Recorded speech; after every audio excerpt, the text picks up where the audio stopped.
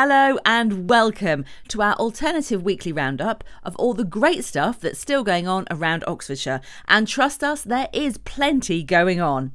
As ever, we aim to keep you posted with as many good news stories and updates as possible. First this week, and you read it here at Oxinabox first, farmer Ben Wilson from Glimpton ploughed a heart into his 20-acre field to show support for the frontline NHS staff.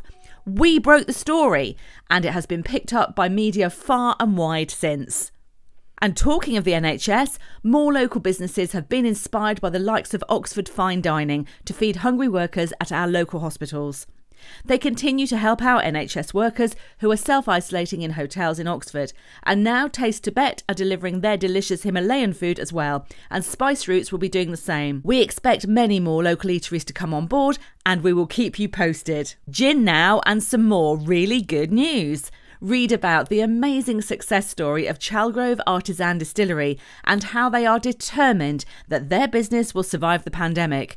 And you can also enter our competition to win one of 2 sets of miniatures of their award-winning gin.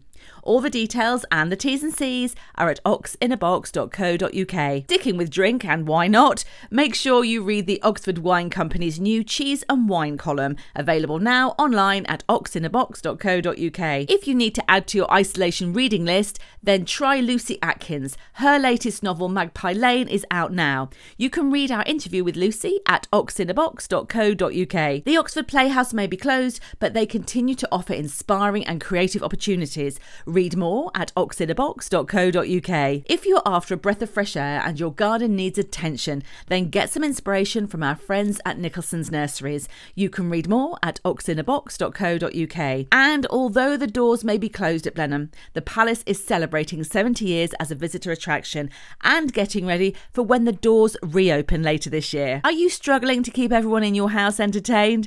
Then Experience Oxford might have the answer, as they have just launched the big Oxfordshire quiz. Oxford's Leaders Spring Song was cancelled, but instead you can enjoy Social Distance Song with daily performances, talks and interviews until Saturday. Tickets are going fast for Creation Theatre's online version of The Tempest, showing via Zoom on April the 11th, 12th and 13th. You can book online, but be quick. If you haven't caught up with the latest from the Oxford Festival of the Arts, you can still read our interview with Michelle Castelletti about their plans for potentially a virtual event this year.